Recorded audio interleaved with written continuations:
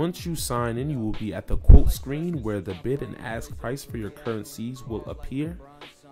Now, if you see the plus in the top right corner, you can click that, click ECN, and you can add in new currencies if you please. Okay, now, if you actually click and hold on a currency, you will get an option menu to pop up. What we want to do here is click charts. When we click charts, you will see a chart appear with candlesticks for this specific pair that you selected. You have options at the bottom. Now, if you click on the chart, you can actually have a menu pop up. We're going to click trade, where you can actually execute a trade if you want to. If you look closely, you can see stop loss, take profit. Now, if you want to adjust these, just click in there and numbers will appear. You can manually adjust them that way, or click the plus sign to move your stop loss up like I'm doing. You can also click in where it says not set for take profit and adjust that manually, or click the minus sign to send it down, vice versa. Now in the middle you have the trade. I have a trade open here. What you can do is swipe that trade to the left and you will have options appear. The first option here is meant to close your trade.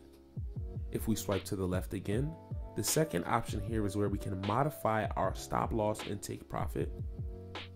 If we swipe again, we have a plus option where we can execute a new trade on that specific pair. I want to show you a trick. Click the pair at the top and you can switch the pair you want to trade on. Swipe to the left once more and you will be back on your candlestick chart. Now, if we click in your candlestick chart once more, you will see options pop up. In the top left corner, you have your time frame that you want to look at your charts on. Here is the crosshair, which looks like the plus. Next to that, actually look, if you hold down on your indicator and drag that down, you can actually create more space on your screen. Now, if you click the F, this is the indicator screen. Here you can add new indicators and adjust current indicators that you're using. If we go back to the indicator screen, I will show you how you can delete indicators. Slide to the left and delete. Now we have the objects menu.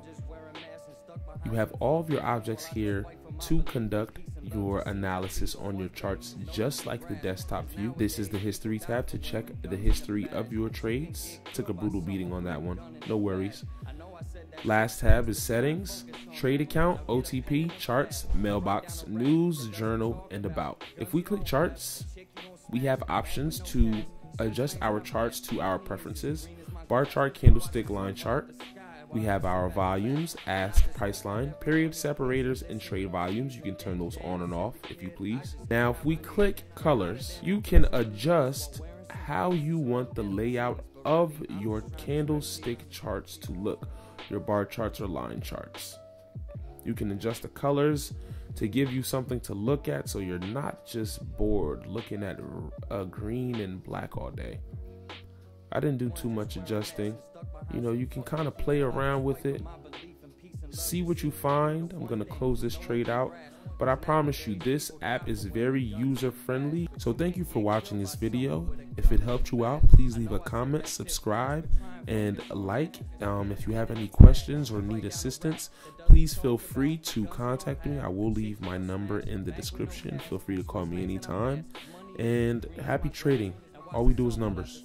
While I just sit back and laugh, and I just hope that everyone is pleased and listen with ease.